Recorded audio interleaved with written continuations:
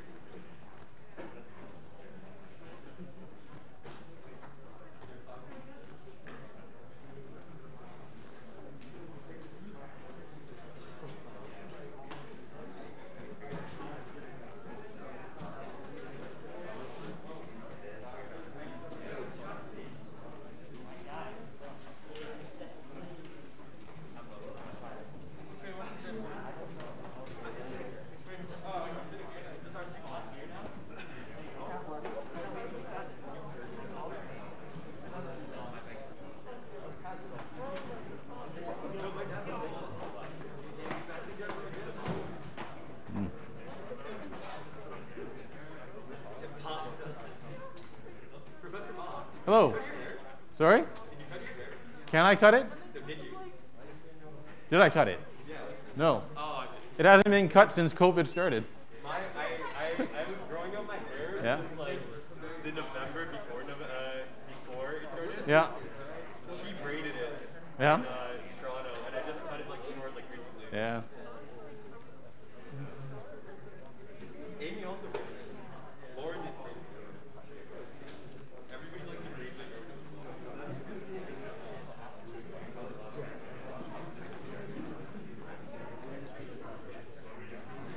Oh, it's Wednesday.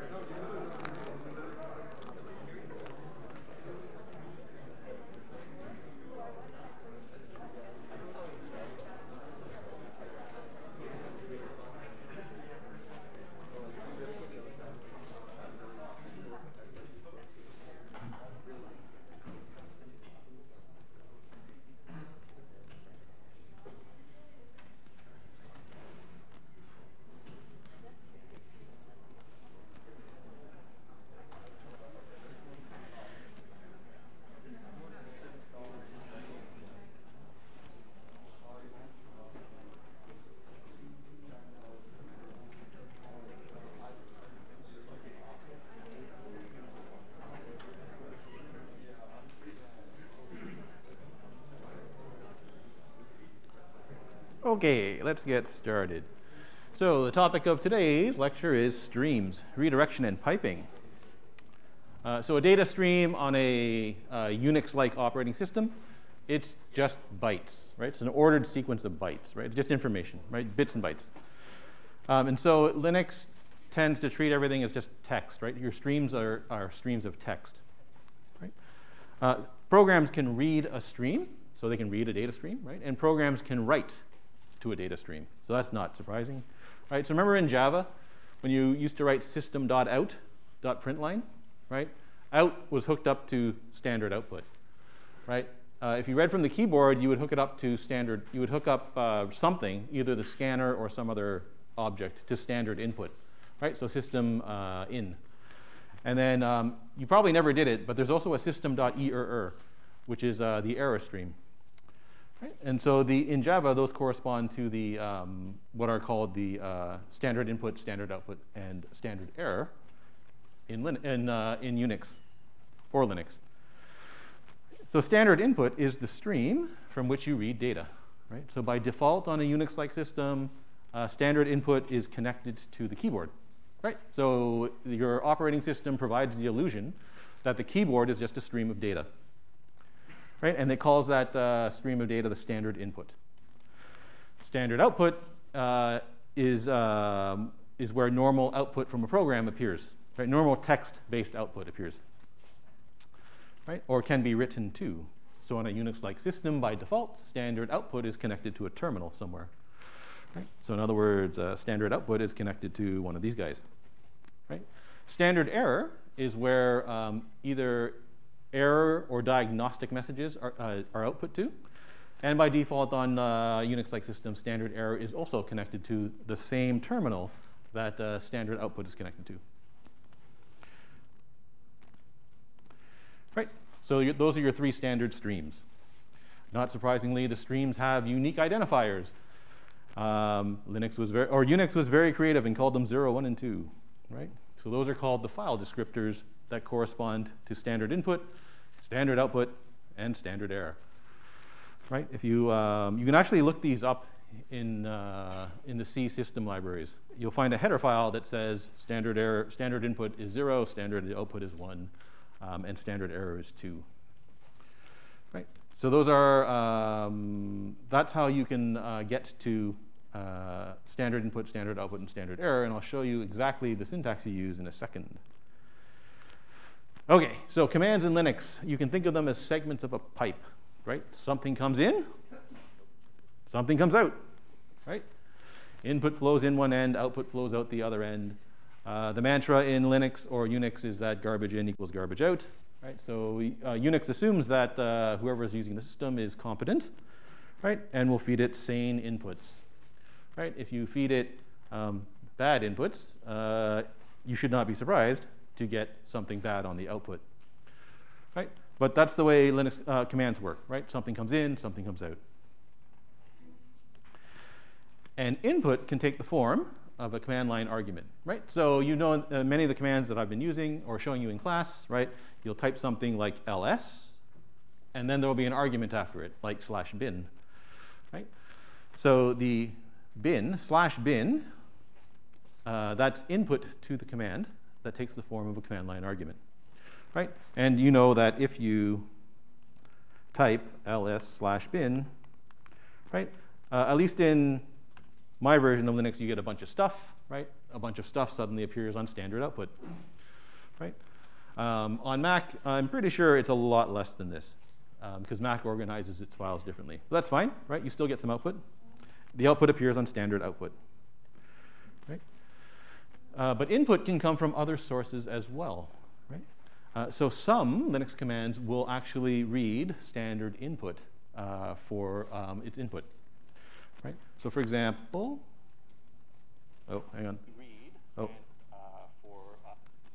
I'm just monitoring the live stream. OK, so for example, there's this command called sort, right? Sort, you can use it in many different ways. But one of the ways you can use it is that you can type sort, then you can press enter to run the command, and then you can start typing stuff on your keyboard. Right? What sort does is it sorts a file line by line. Right? So it'll read a file, one line at a time, and then it will output the contents of the file one line at a time, where the contents are in sorted order, right?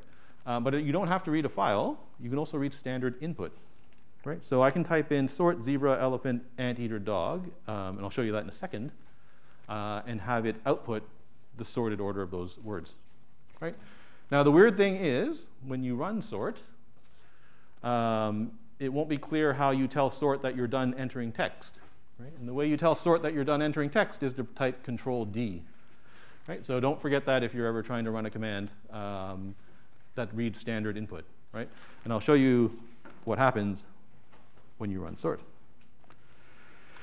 Right, so if I just type sort and you press enter, and then suddenly sort just sits here and does nothing, right? Which is very confusing for a novice Linux user, right? You're saying, well, now what?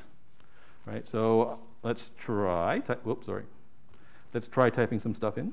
So zebra, right? Okay, so, all right, I type zebra, nothing seems to happen. Elephant, right? Press enter. Again, nothing seems to happen. Dog, right? Enter, nothing seems to happen. What was the other? Anteater, right? Anteater. Enter, right? And you're saying, well, sort's not doing anything. I'm just typing in some text and nothing's happening. And you know, if you're the average person, you start hammering the enter key. So, right? Nothing happens. Right? What you have to remember is that you have to press Control-D. That ends the input. Right? And now you can see that it outputs the text in sorted order. Right? One line at a time. So it doesn't sort the contents of a line. It outputs whatever the contents of the file are line by line in sorted order. Right? So there's an example of a Linux program that takes in, that can read standard input for its inputs. Right? I just heard a funny beep. Hang on. No, still me. Control. Okay. CISC, our fun CISC program. Oh, by the way, I figured out how to get CISC to tell you what pictures it can draw. It can draw all of those. So anyway, CISC is another example of a program that will read standard input for its input. Right. So for example, CISC. So I'm just going to use the regular cal for now. Right. So you know that I've been showing you to use it like this. Right. So CISC hello. Right. CISC spits out something on standard output, right? There's a cow, it says hello. CISC, who wants to pick the next? Yeah. Vader. Vader, good. Right, okay, so now I'm going to use CISC to read standard input, right? So I enter in the command, I press enter, nothing happens, right? Nothing happens because CISC is waiting for me to type something in the keyboard and then tell it I'm done typing. Right, what would Vader say? Ah, Luke, I am your father. Right, Luke. Actually, what does he say? Is that right? I am? He says, no, I am your father. It's no? No, I am your father. I am.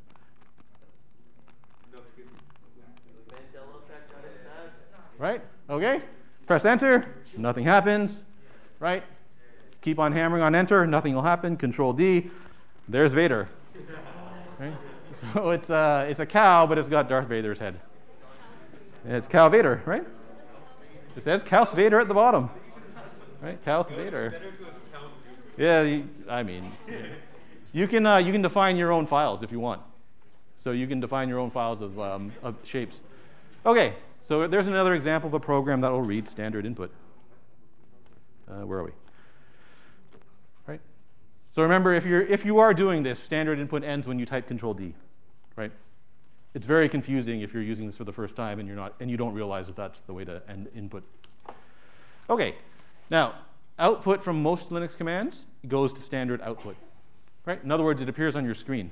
So like I showed you, when you run sort, whether you read standard input or whether you read the contents of a file, right?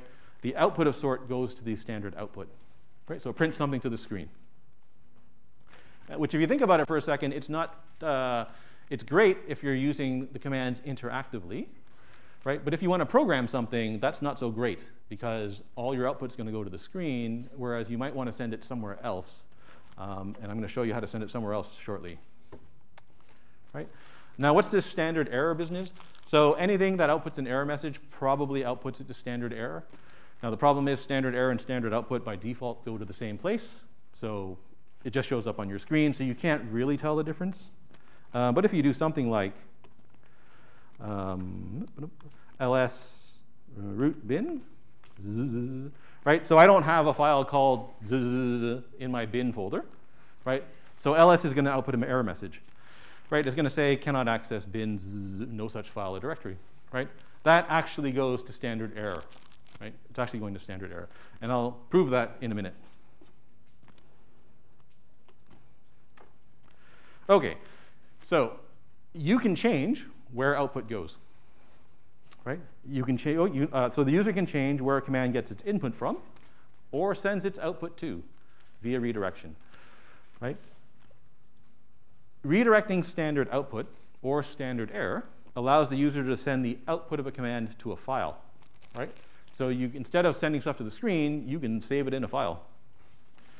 Redirecting standard input allows the user to send the contents of a file as input to a command, right? So sort is one of those commands that will read a file, right? So it'll read the contents of a file, and it will output the sorted contents of the file back onto standard output.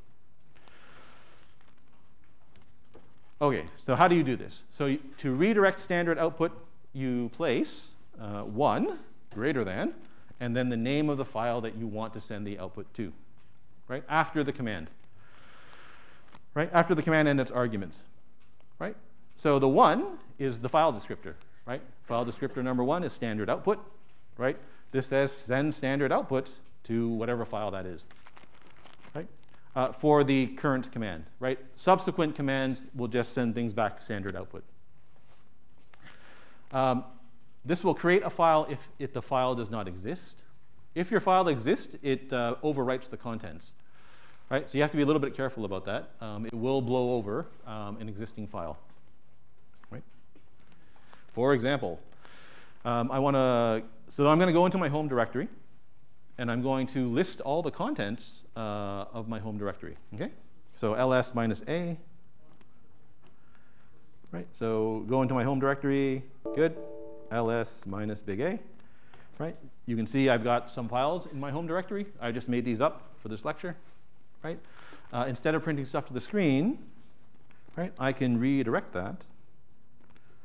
Sorry, one greater than files.txt. So I can redirect the output to a file called files.txt.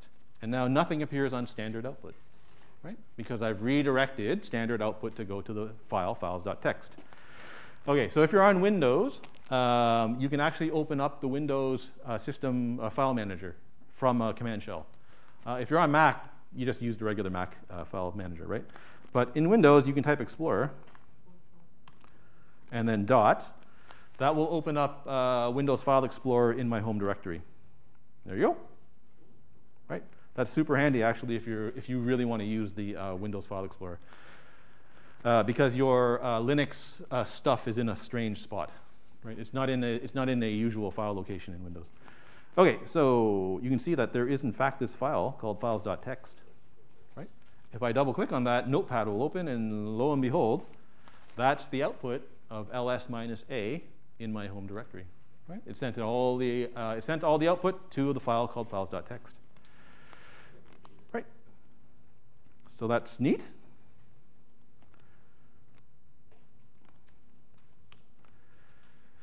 Now, redirecting standard output is so common that you don't have to put the file descriptor, right? So you don't have to put 1 greater than.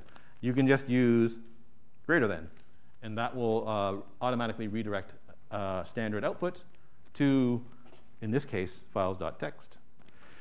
Right? Wrong one. This one. Right. So instead of using the 1 greater than, I'm just going to do that. Right? And you do that. And here, you can see that. Oops, sorry. So the time has changed. Right? It actually has written a new file, and the contents of the file are there.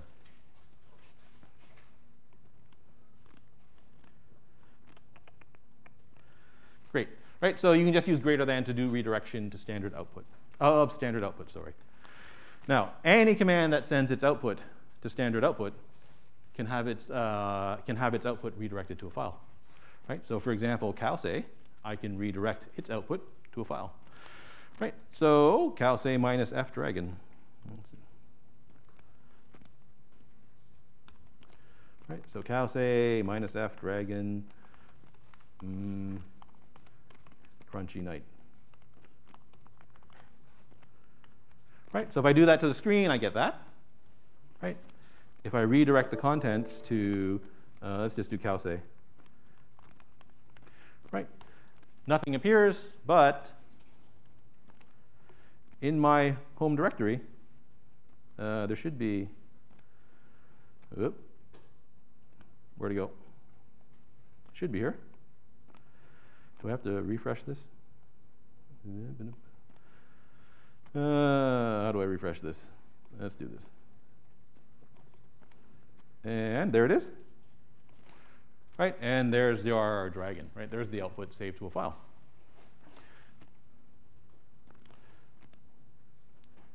So that's cool. Right, now if you don't want to overwrite your file, right, if instead you want to append to the file, you use greater than. Right, so that will append the contents of the output of ls minus a to the files.txt. Right, so let's try that again. Let me get rid of this. And not that one. Right, so I'm just going to do this cat files. So this is going to print the contents of files.txt to the screen. Right, you can see that it's just the listing of the contents. Right, so now I'm going to do ls minus big A, and I'm going to append that output to files.txt. Right, and now when I open up files.txt, right, you'll see that everything appears twice. Right? Because I've appended the output to the file twice. Sorry, I've appended the output to the file after previously having written to the file. Right? So you can append as well.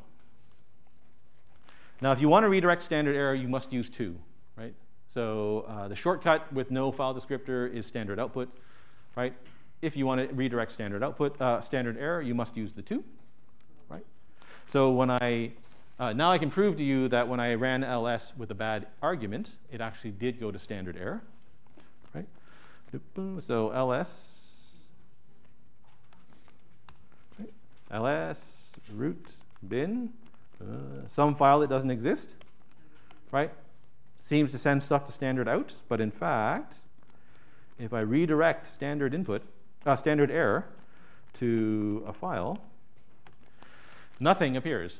Right? So nothing appears on standard output, right? Which means the ls command couldn't do anything, was not able to output anything, any valid information, right?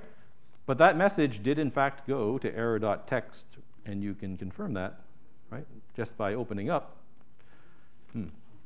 error.txt, sorry, right there. Right, so you can see that in fact ls did send its diagnostic output to standard error instead of sending it to standard output.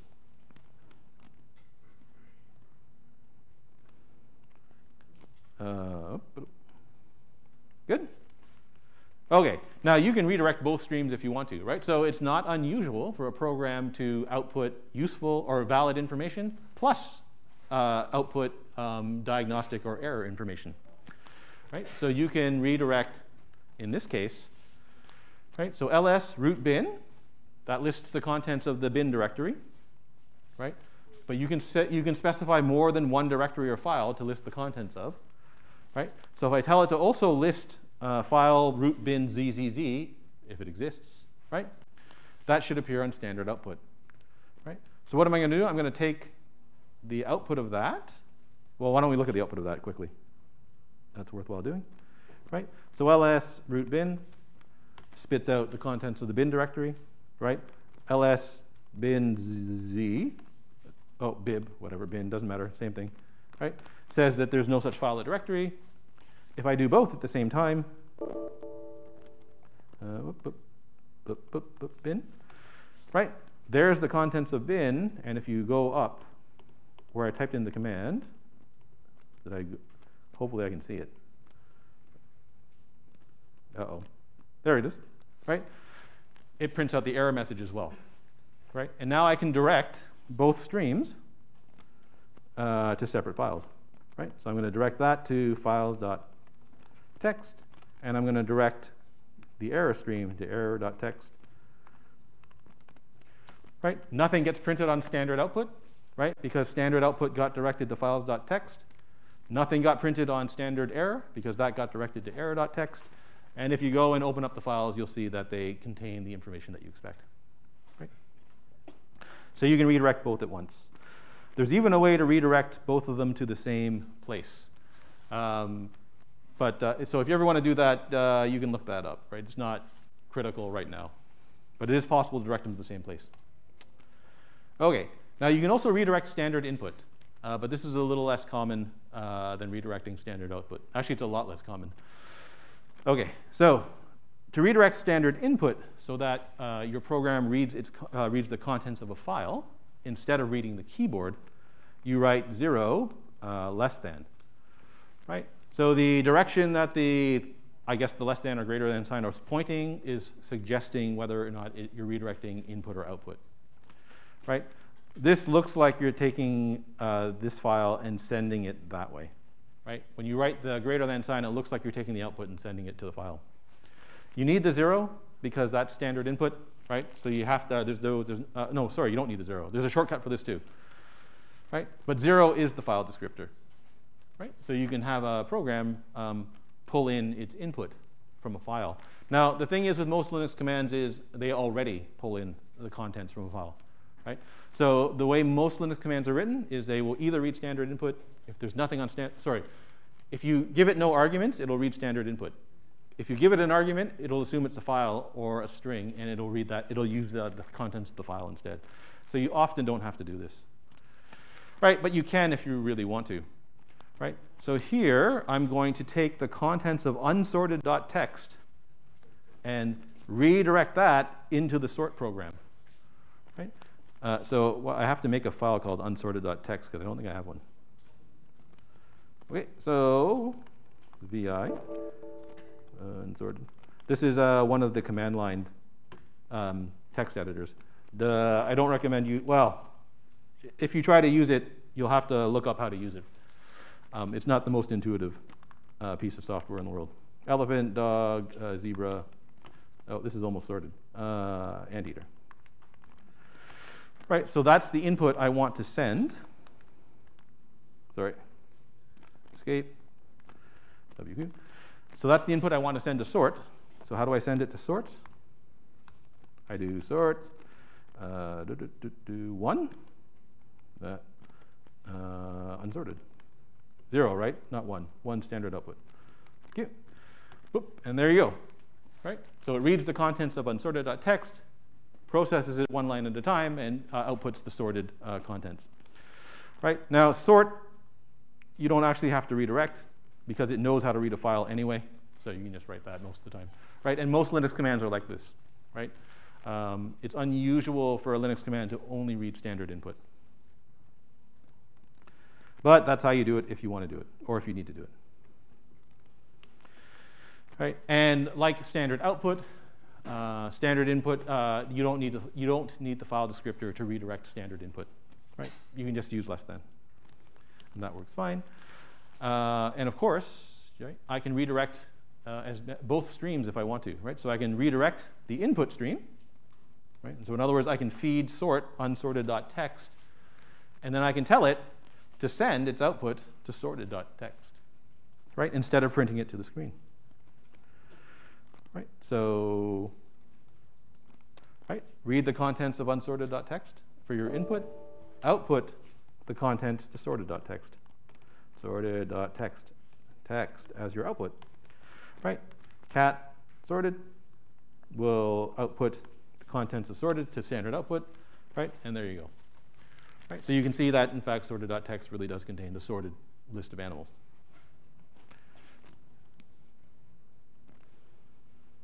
OK? Right? So Linux commands, input, command, output. Right? All the inputs are text. All the outputs are text. Right? all commands have inputs and outputs. Can you connect the output of a command to the input of a second command? The answer is yes, you can, right? So I can chain ls to this program called less, for example, right? So I can connect segments of pipe using the vertical bar, right? So the vertical bar takes the output of the previous command, sends it to the input of the next command, right? So ls/bin, right? Whatever ls/bin sends to standard output, I'm going to send that to this program called less, right? Less is just a program that you can use to look at text, right? So let's try that. Right, so ls root bin pipe to less. Enter. Right, so less is the program that the man pages use. Right, so I can see that these are the first, I don't know, 25 or 6 files that are in the bin directory. There's the next 25. There's the next 25. There's the next 25. Right, and so on and so on. Right, so I can send the output from one program as the input of another program. And that's how you build more complicated commands in Linux, right? So the Unix philosophy is, right, every command should do one thing and one thing well, right? If you want to build more complicated commands, you have to string commands together or pipe them together, right? I showed you this earlier, right? You know there's a program called fortune that outputs a random fortune, right? I can pipe the output to cowsay, and cowsay will then say the fortune. Right? We don't need to see that again, I don't think, right? And you can connect as many commands as you want, right? So I can use ls to output or to list the contents of the bin directory and the user bin directory, right? So that's going to spit out a whole bunch of stuff. It's about 2,000 files on my computer, right? I can then sort all of that output, right? So alphabetically sort the output line by line, right? And then I can pass the sorted output to this program called less to look at it page by page. Right? So let's look at that. Right? So ls minus a, what is it, bin, and then user bin. So list the contents of those 2 directories.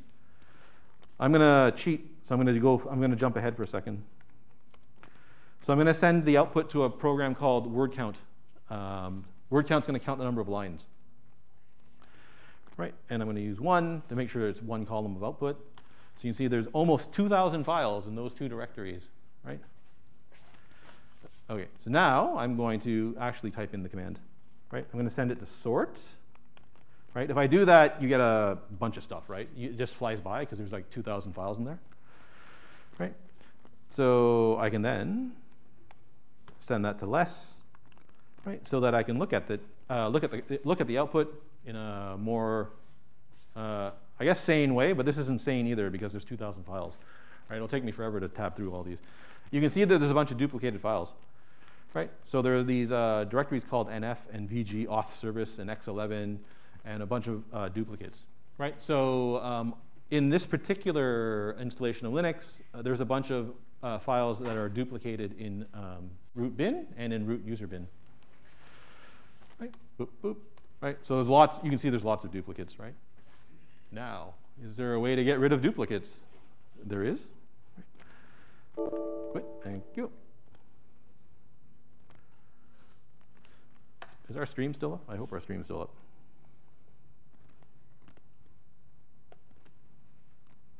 Am I still there, or did the audio cut out? Uh-oh. Oh, wait. Oh, no, there we go. Still there. OK. So I just showed you this a second ago, right? I can pipe the output to this program called WC, which is word count, right? WC minus L, count the number of lines, right? And that told me there was almost 2,000 files, right? How many unique files are there? So there's this program called unique, right?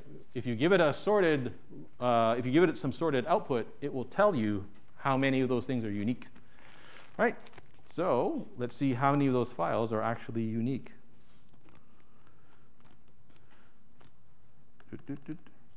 Sort unique. And then send that to word count. Well, actually, why don't we do unique first? So if I do that, and I look at the output, right? You can see that there are no duplicates now, right? And so if I want to know how many files are there, well, I just pipe that to word count, right? And it tells me there are 978 unique files, right? Now, what if I want the number of duplicated files? Well, unique can do that too, -d, right? -d will tell unique to give me the count of to give me all the duplicated files instead, right? And it tells you there's 975, right? And if you count, right? If I bypass unique altogether, I get 1953, which is the sum of the other two numbers, right? And that's how you pipe in Linux. Right. Boop, boop. Well, I'm done early today. OK. Anybody have any questions? Yes? Possible to do arithmetic operations in Linux? Yes, you can do them, but you have to know how to do them in Bash. So you have to understand the scripting language and how it does arithmetic. Yeah, but it's possible. Yeah? How do you find the Ubuntu files in Windows? It's not so easy. So you have to figure out where Ubuntu has been installed. So it's not the easiest thing to do in the world. But the easiest thing to do is to open up Explorer inside of a Ubuntu window. Okay. Any other questions? Yes. So -L allows you to see just files instead of counting words, it counts files instead. Yeah. So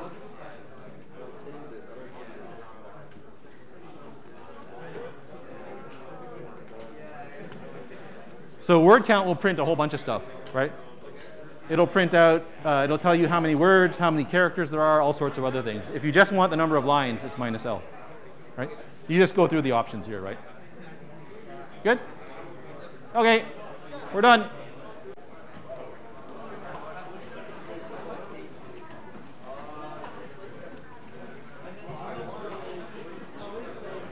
Go.